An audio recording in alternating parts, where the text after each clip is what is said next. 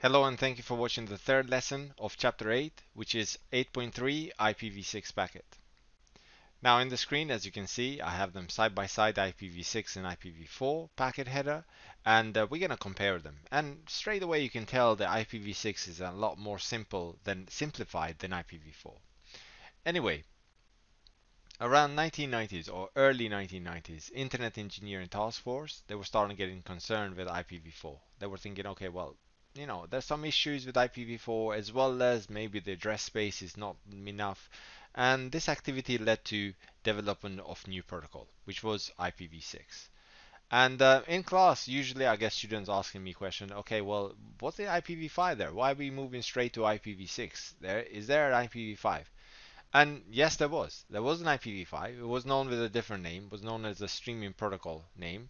And it was used for streaming voices. So it was experimental. It was never released. So we've really, that's the reason why we're going straight from IPv4 to IPv6.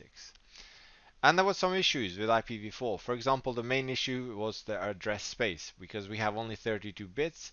And with 32 bits, they will give you just about 4.3 billion addresses, which is not enough. Definitely not enough. And because of that, they developed the NAT, network address translation, and carved some addresses to become private, which would not be routable on the internet. And then these private addresses, we can reuse them from everybody can reuse them. But as soon as they want to go to the internet where everybody meets, then they have to be they have to be translated to public address.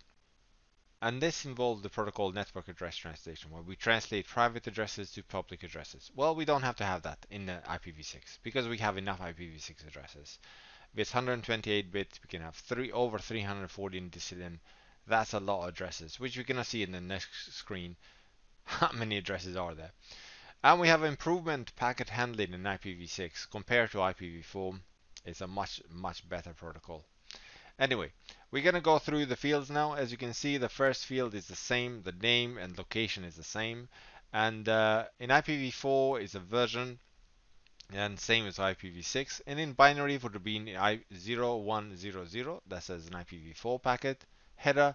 In IPv6 is 0110 in binary. So that will be 6. Explaining there's IPv6. And the next field is internet header length. Now this field, we don't need to have it in IPv6 because this header is always 40 bytes. We know how big is the header, so we don't need to identify the header.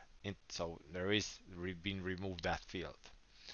The next field is called differentiated services in IPv4. In differentiated services, if you remember, this was for quality of service, or the priority of the packet. And in IPv6 is the same, but the name has changed. From differentiated services, we call it traffic class in IPv6. It's again for quality of service. Then we have a new field in IPv6 called flow label. This doesn't exist in IPv4, and it does provide the special services for real-time applications. It will inform routers and switches not to reorder the packets to keep them on the same flow.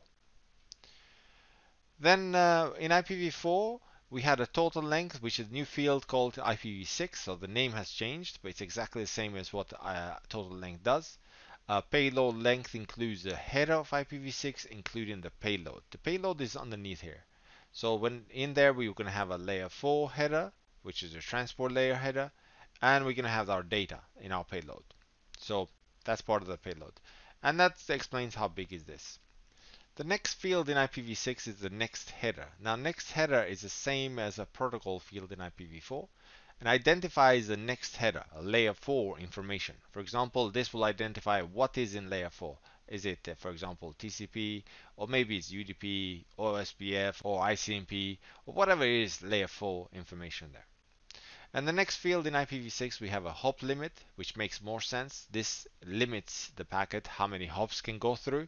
So at every hop, one is reduced, the value. And then when it reaches 0, the packet will be discarded. That's same as the time to live in IPv4.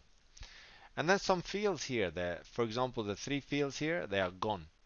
Because all these in IPv4, they talk about fragmentation.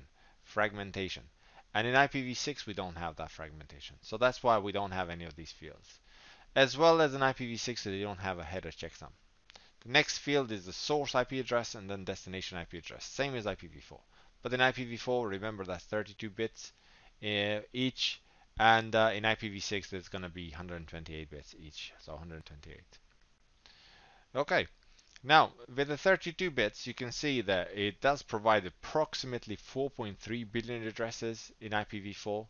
And all these addresses, 4.3 billion addresses, are not all usable. There's a lot of reserved addresses and so on, which is not enough anyway. In IPv6 with 128 bits, we can have over 340 undecillion addresses. And that's a lot of addresses. We can see one undecillion has 36 zeros behind of it, and we have 340. So this is roughly equivalent to every grain of sand on Earth. So you can imagine how many IPv6 addresses we have. So as we talked, IPv6 header is a simplified header than compared to IPv4, but it's not smaller. And we said that it's always 40 bytes. Now there is two distinct types of headers in IPv6. We have a main regular header, which is this one here. This is going to be our main regular header, but we can have an extension header as well. The extension header, it is used, it's optional, but you can use it if you want for fragmentation or security, to support mobility, authentication, ESP, and much more. Thank you for watching lesson 8.3 IPv6 packet. This is of chapter 8 network layer. Please have a look at my other videos and don't forget to subscribe. This has been Astrid Krasniqi. Bye bye.